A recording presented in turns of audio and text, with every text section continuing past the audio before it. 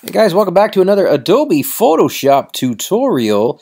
In this one, I'm going to show you how to use the crop tool like a champ.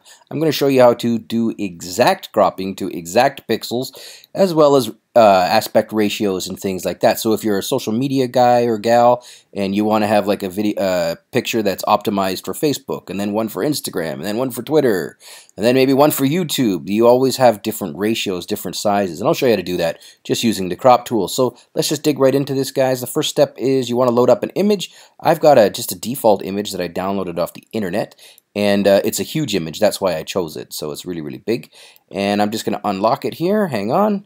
So I just double clicked on that little lock button. Off we go. The next step, guys, is you want to go over to the crop tool on the left side and left click on it. When you left click on it one time, it will be crop tool. If you want to use some of the other tools, like the perspective crop tool and stuff like that, you can go ahead and do that, but that's going to be in a different video. So let's just make sure we're selected onto the crop tool. The next step here is if you look at the top left, you're going to notice that there's a drop-down menu, and this is really, really cool. So this is what you would see if this is your first time using the tool, or if it's just set to its default, and you would see original ratio. And then from here, if I wanted to, I can drag and drop from the left side here, from the top left, or I can, make it smaller, make it bigger. I could pull it in like that, and just basic stuff like that. You guys probably know how to do that. No big deal.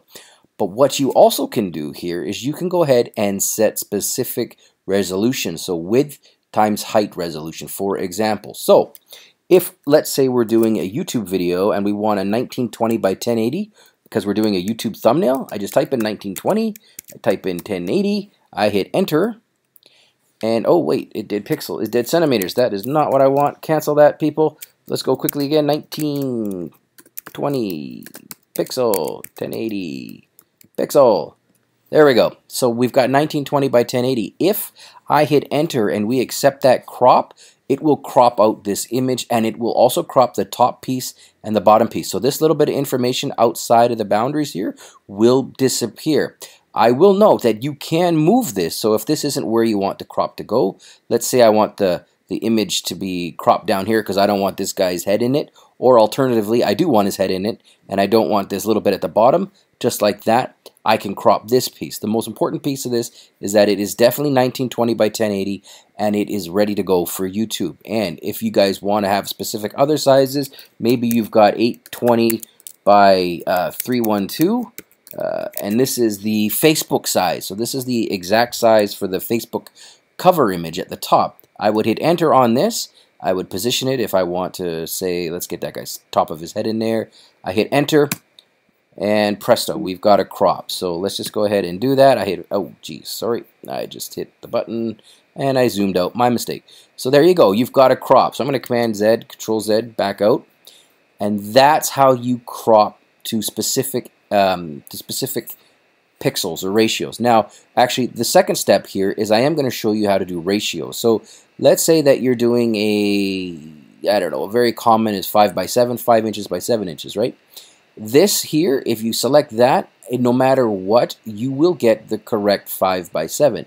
You can move the image in the background, you can do all sorts of cool stuff, but no matter what, again, the aspect ratio and the size will be correct. If you hit enter, it is done. You've got a 5 by 7.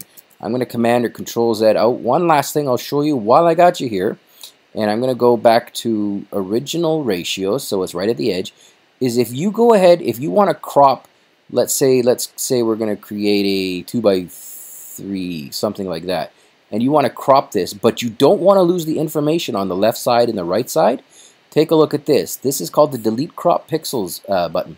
If you uncheck this, when I crop this image, we are going to keep the stuff on the outsides. It's just not going to be in the image. Let me show you what I mean. So I hit enter, but now if I move the image, you'll see here that as I move the image, that information that was outside of the crop boundaries is intact. So if you ever need to get into that information for whatever reason, you can go ahead and do that. It's not very commonly used, but it is something that's kind of cool. So that's just one last thing I'll show you. And while I got you here, why not, right? You're like, hey, one more, Curtis, one more. So I'm going to go back. I'm going to go Window History. And let's just go back to where we were.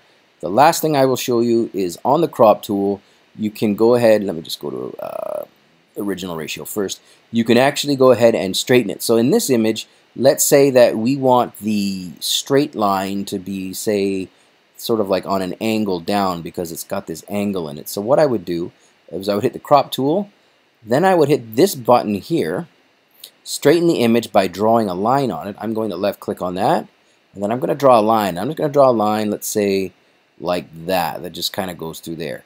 When I let go, it re-straightens the image according to that information. Now this isn't what I would probably want in a final shot, but it is something that you should be aware of in case you've got images that are like a little bit, you know, just aren't quite flush, or they don't quite have the edges that you'd like in them, the straightness that you'd like. So that's just all there is to it, guys. That's how to use the crop tool like a champ. Thanks for watching this video. I got a lot more stuff coming up. Be back soon.